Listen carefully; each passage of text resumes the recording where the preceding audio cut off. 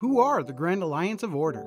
The cities of Sigmar, a grand army of sword, gunpowder, and magic from the human, elf, and Duardan citizens working together to defend and most recently claim new lands in the name of the free peoples of Sigmar. Daughters of Cain, elves and their murder cult, nimble and vicious, barely clad fighters using dark rites of magic and Greek-inspired monstrosities for their ritualistic beliefs. The Fire Slayers, Duardan and their Slayer cult, tenacious and angry, barely clad fighters that provide aid to anyone willing to pay them the most gold. They burn runes of power into their flesh to temporarily become akin to their dead god, Grimnir. The Idenith Deepkin, underwater elves with dim souls taken from Slaaneish's stomach. They fear the new elfin gods and have gone into hiding. The most like classical elves with their valor, and the downside being they need to steal souls from other people to keep their population thriving. My personal favorite faction. The Caradron Overlords, a culture of Duardan that have thrived without divine guidance.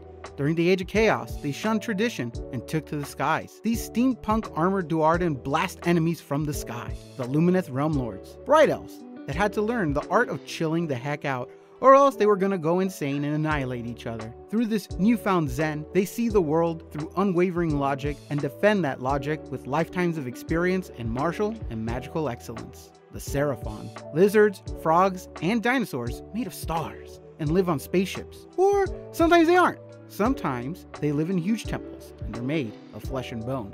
They don't really talk to anyone and just chomp away and nuke whatever they consider a chaotic threat. They do whatever they want when they want.